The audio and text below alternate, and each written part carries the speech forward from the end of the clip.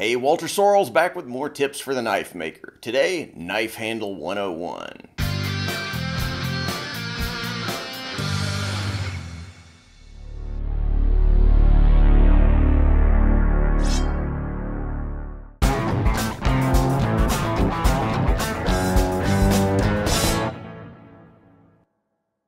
So today I'm going to show the making of a bunch of different knife handle types. What I'm focusing on here is not the design per se, how they look and all the little nuances of how to finish them, but how they're actually constructed. So the point here is not to show every little picky detail of the construction, but to show the overall logic of how they're made, how everything fits together. The idea is that, this will give you a kind of wide range of knife handle types, and you can see what's going to be most appropriate for the particular kind of knife that you're working on. So I'm going to start with probably the most common type of handle found on modern knives, and this is mostly used on stock removal knives.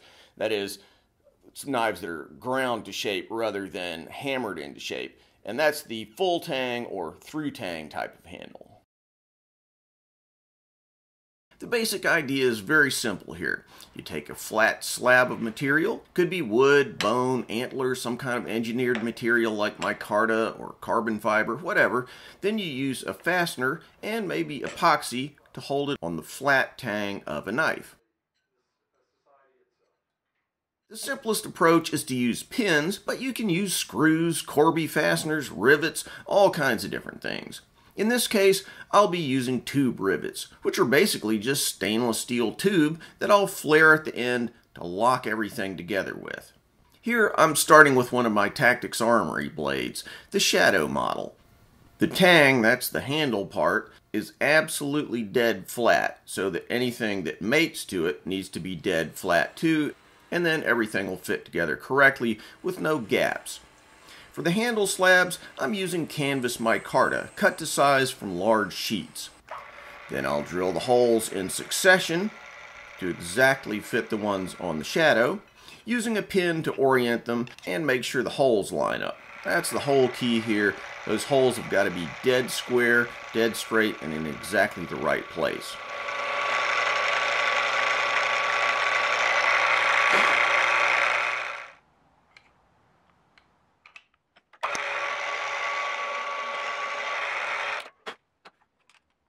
You want to make sure that the front edge is situated where you want it, and then it's been profiled however you want it.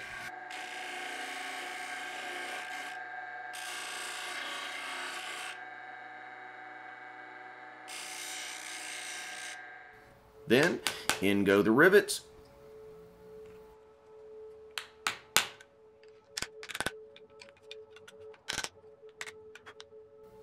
Which are flared with an arbor press.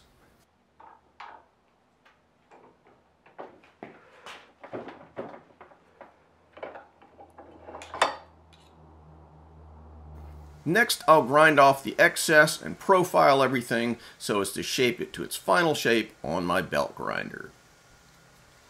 So, general note here, I've got tons of knife projects on my channel, so if you have a particular approach that you want to take after watching this video, check out the playlist in the cards or the description, and you'll be able to find much more comprehensive examples of just about every type of fastener that you can think of, as well as more complex handles with bolsters and other features that are beyond the scope of this video. And here's the end result.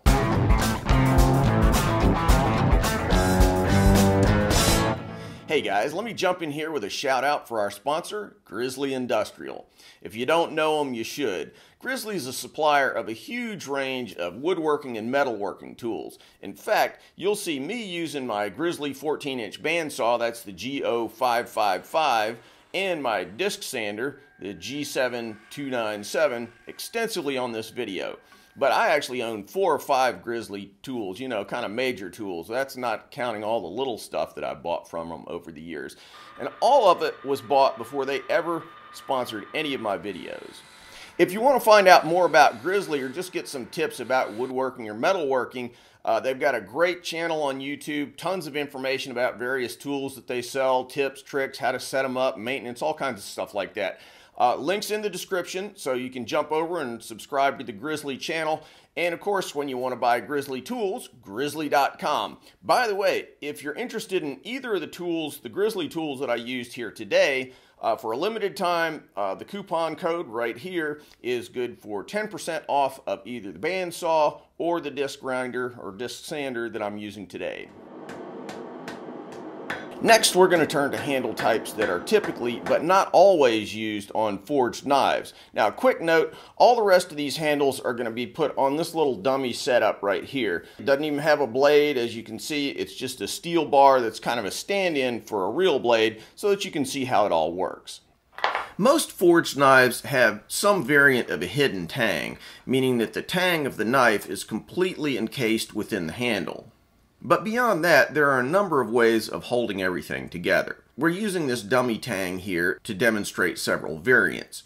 As you can see, it has notches milled in to demarcate the tang and separate them from the blade. You can file these in using a file guide, or you can mill them. The end result is exactly the same. Typically, hidden tang knives have some kind of metal guard. To save wear and tear on my sensitive girlish fingers, as well as to save time, I'm going to fabricate a dummy guard from aluminum, though more typically they're made from brass. Of course, you can use Damascus steel, stainless, silver, wrought iron, whatever. I'm milling the slot, then cleaning up the shoulders with a file. Guards often come pre-made, but if you want to make one yourself and you don't have a mill, you can drill a series of holes and then file everything out. It's more time consuming, but in the end you get the same result. Now, I should mention all the parts in this video are going to be made from cheap, soft materials, and I'm not going to properly finish anything. Again, all we're trying to do here is demonstrate the basic construction methods, not make anything really resembling a finished knife.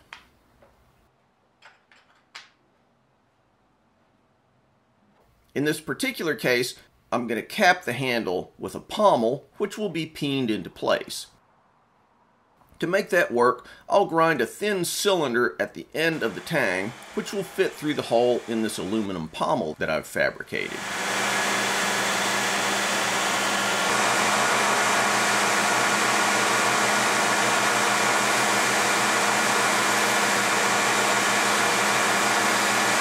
Once it can be press fit onto the handle, I'll make a sandwich handle. This would most typically be wood, though in this case I'm taking a shortcut and using micarta again.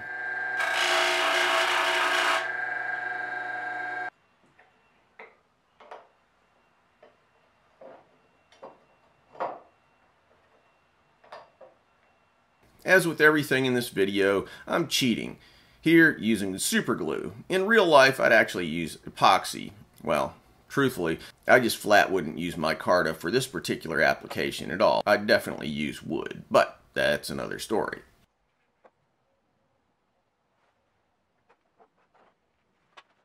Once it's glued up, I'll trim the ends on the bandsaw.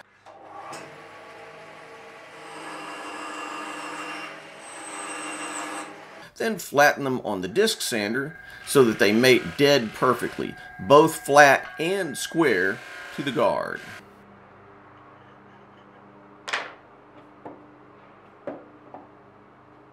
On goes the pommel.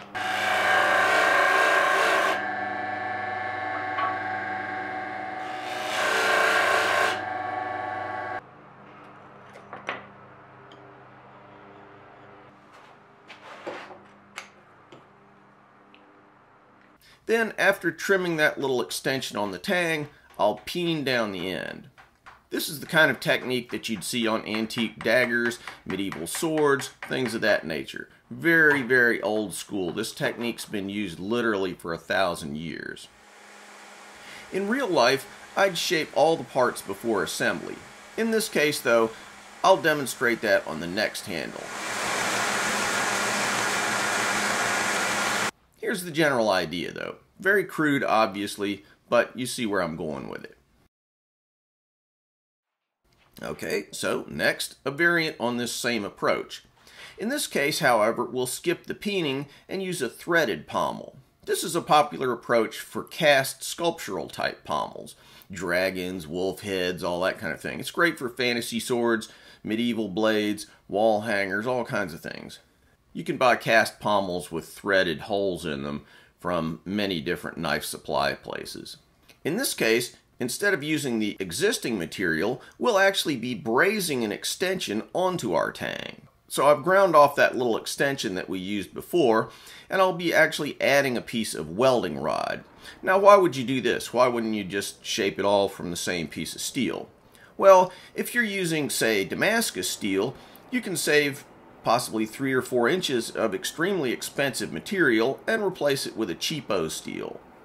I'm going to be using silver solder. Strictly speaking, this is a brazing process, not soldering, but nobody calls it that. They call it silver solder. You could also do this with brass as your brazing material. Basically, I'm just fluxing up the tang, then heating it to somewhere in the neighborhood of 1500 Fahrenheit, at which point the solder flows, filling the joint. Contrary to what you might think, brazed joints are actually quite strong.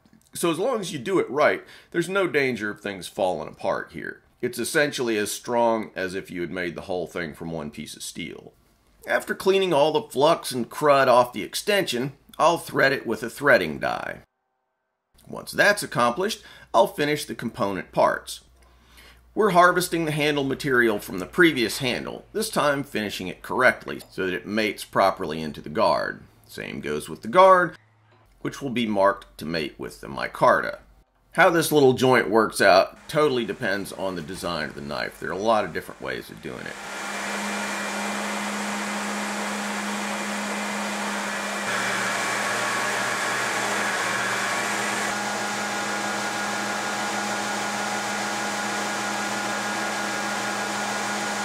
After we've got everything shaped properly, then we'll fit it together, thread on the pommel, and blend everything on the grinder.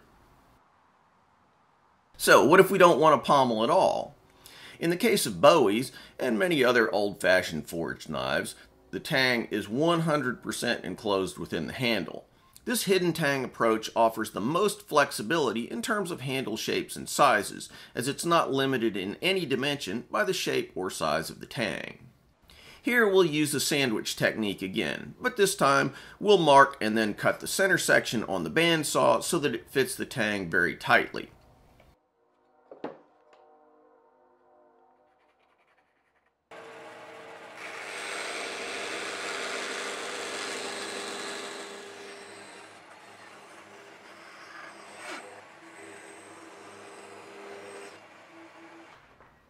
Next, we'll glue it up, just like we did the previous handle.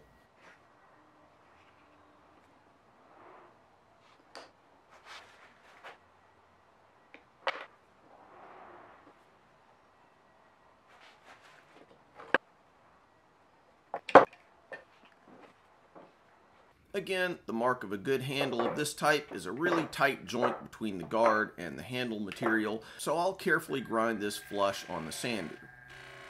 You always want to leave a hair of extra space toward the end of the handle cavity. If you don't, you may grind too much material off the face here, and then you're stuck with a gap between the guard and the wood. So always leave that little extra wiggle room.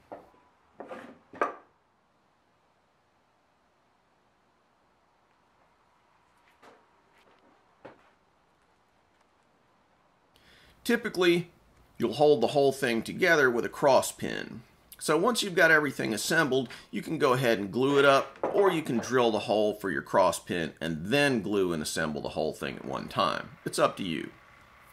Personally, I like drilling the hole after it's glued up. As with the previous methods, you want to make sure that the joint between your guard and your handle material has been finished to whatever degree is necessary before assembly. If that sounds a little vague, the reason is that different guards and finishing techniques will give you different amounts of access to the contact wheels on your grinder, to files, to whatever tools you're using. If it's just a flat-faced cross guard, you just need to finish the wood part and then assemble it. However, if it's a guard that blends into the handle seamlessly, you may need to have everything near perfect before assembly. Again, it really depends on the design. So here's how this particular dummy works out.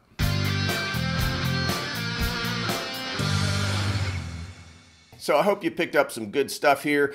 Like I said earlier, I'll put links in the cards and in the description down here to a bunch of my knife builds that will show examples of knives made using many of the techniques that I've shown here in a lot more detail.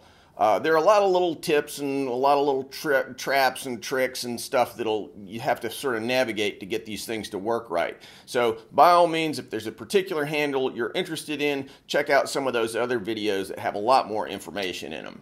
All right, thanks, and see you soon. Thanks for watching, guys. If you feel like you got something out of this video, don't forget to subscribe. Also, click on the link to Patreon for a great way to give back to the channel.